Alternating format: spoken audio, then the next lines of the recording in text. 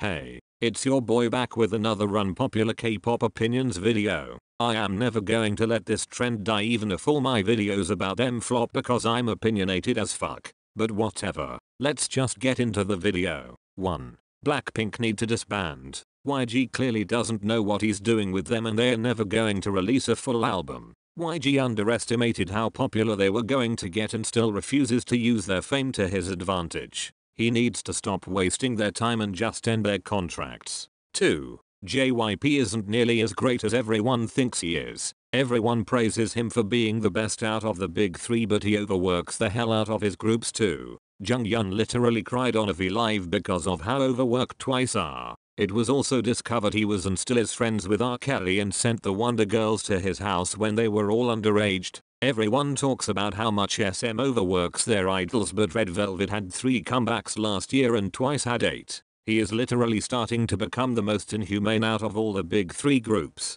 Stop ignoring how problematic he is. 3. Pledis and YG are tied for the worst companies. They both keep their most popular groups in the dungeon for no reason and they are both meninists. Kyle Kyung, a member of Pristin, even said that before she signed with Pledis she and her parents thought it was a scam and she turned out to be right. And YG doesn't even need an explanation, he just hates women. Both companies can go to hell. 4. E-Dawn won't be successful if he debuts as a soloist. He got the bulk of his popularity from dating Hyuna and Pentagon didn't have a huge fan base when he was still a part of it. All his fame stems from Hyuna and if he had been caught dating anyone from Cube aside from her he would have been kicked out and labeled as another burnout rookie. Sorry but it's the truth. 5. This isn't unpopular, but for the last fucking time Twice don't need to change their concept. I'm so sick of people demanding Twice do a girl crush concept just because they want them to. Blackpink only do one concept but you'll never complain about that.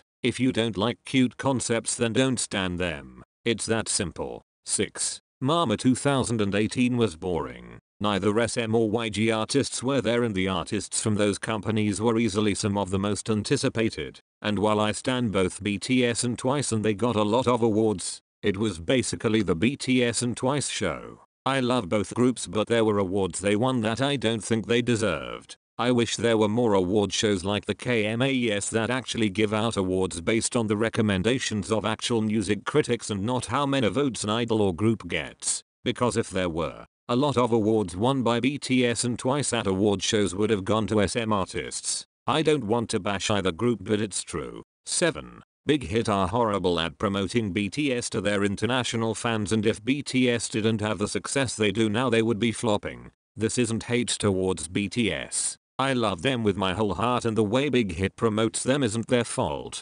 But Big Hit does close to nothing for BTS fans that aren't Japanese or Korean. They refuse to add subtitles to their bangs and bombs so fans who don't speak Korean have to wait until translators subtitle them. And Big Hit have even taken down subtitled Bangtan Bombs and color-coded lyric videos and told translators to stop adding subtitles to their videos even though they can't be bothered to do it themselves. BTS only come to America 3 or 4 times a year for award shows and maybe a tour. And as for armies in Latin America, Europe, Africa, and any part of Asia that isn't Korea or Japan, don't even think about seeing them more than once a year or at all. Big Hit need to do a better job of promoting to their non-Korean and Japanese fans. They are lucky BTS are as popular as they are, or the only places they'd be touring is Korea and Japan. 8. Who gives a fuck if idols don't write their own songs? You'll keep trying to drag other people's faves for not writing their own music. But if your fav who writes their own music is shitty and their fave who doesn't write their own music is good then who really won? Maybe my fave doesn't write their own music and yours does.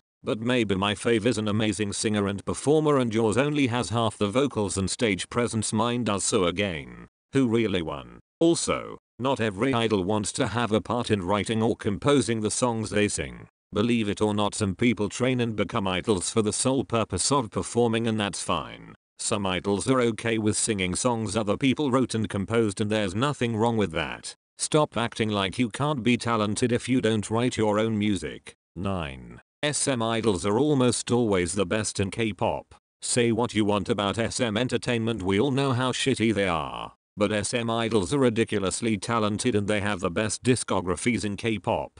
There are very few groups that rival the talent of SM idols. 10. Stop fucking calling IU a bitch for not responding to Jungkook's ending scene cover. I love Jungkook so much, that boy has my whole heart. But IU is not required to give Jungkook any sort of attention because he covered her song. All IU does is exist and you bitches are under her music videos and Instagram talking about how much Jungkook loves her. Stop it. IU is not required to kiss your oppa's ass just because you think he deserves it. Leave her alone. 11. Namjoon is the best rapper in BTS. I know everyone thinks it's Yoongi, and I think he is a great rapper as well. But I think Namjoon is more consistent in his performance than Yoongi is. Just listen to this.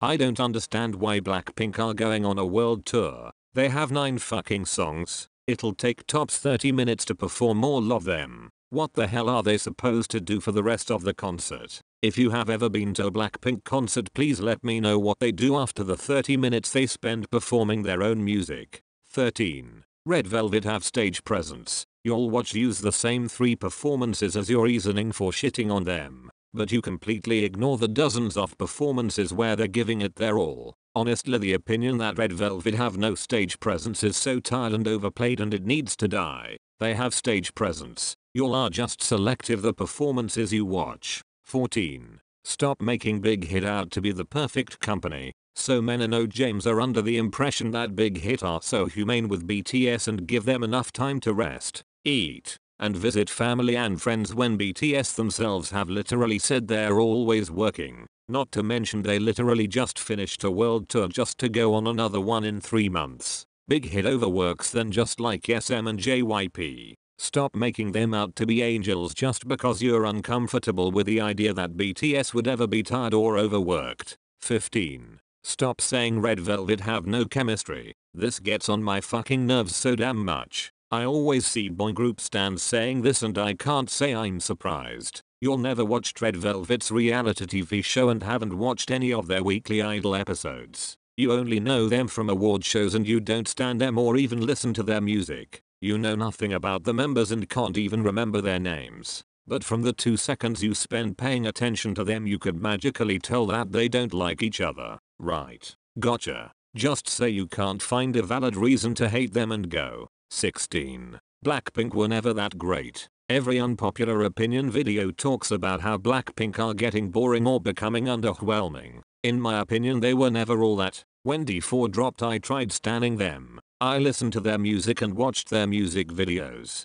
And they were honestly not that good to me. Everyone talks about Blackpink like they were so promising when they debuted. But in my opinion they weren't. They weren't bad. But a lot of y'all talk about Blackpink like they were a million times better back in 2016 when they weren't. 17. People who stan SM groups need to stop complaining that their faves don't get to help write and compose their own songs. Yes, I know it sucks. My old group is Red Velvet and it makes me sad that whenever Yeri tries to help out with songwriting they reject her. But you have to look at the bigger picture. SM arguably produces the most talented idols and the best songs in the whole K-pop industry. Their groups are known for being revolutionary and they are trendsetters. So naturally they have a team of extremely talented songwriters and composers that write songs for their groups. And having one of their idols write their songs could possibly mess up the flawless discography almost all of their groups have. I know it's sad that idols under SM who want to write songs and compose can't. But there is a reason SM groups are some of the best in K-pop. And it's because their music is handcrafted specifically for that group's concept. 18. Big Hit is not part of the big 3 and likely never will be. Big Hit have one really successful group and that is BTS. And while they are making a lot of money off BTS that really doesn't mean anything. Big Hit is new money and the big 3 are old money. If you've ever read The Great Gatsby you know what I'm talking about. Big Hit may be making more money than the big 3, but the amount of revenue they're making means nothing. Big Hit has no reputation compared to the big 3, SM, YG, and JYP. All have had multiple successful group/soloists. The amount of influence they have on the K-pop industry is enormous and they are trendsetters. Big Hit have next to no influence and have yet to set any major trends. Not to mention they don't accept female trainees, which puts them at a huge disadvantage compared to the big three. BTS made K-pop known internationally, but they have yet to do anything completely different from any past or current boy group, and Big Hit have yet to do anything that would challenge any of the companies in the big three. 19. Stop saying X-member can't sing because they aren't the best in their group. So many of y'all think that just because someone isn't the main vocalist of their group means that they're a bad singer, which is fucking untrue. Just because they aren't the best singer in the group doesn't mean they're bad. It just means they aren't the best singer in that group. Stop questioning their talent because they aren't a lead vocalist. 20. You can be a K-pop fan if you only stan BTS and or Blackpink. But where it gets annoying is when stans of those groups who know nothing about K-pop start making bold ass claims about their faves. BTS are my favorite boy group and the only boy group I stan, and they are extremely talented. And Blackpink have made some really great achievements in the short time since they've debuted. But stop giving them credit for literally everything. I have seen armies and blinks give BTS and Blackpink credit for trends they didn't start and achievements that aren't theirs. You can be proud of both groups and their accomplishments. But if you're going to say BTS and Blackpink started X trend, make sure they actually started it. Because a lot of the time they weren't the ones who started it, but they were the ones who popularized it. There's a difference. That's all for my opinions. I hope you enjoyed, and if you want to you can have a respectful discussion down below. Also comment some of your own opinions if you want. Love you all. Bye.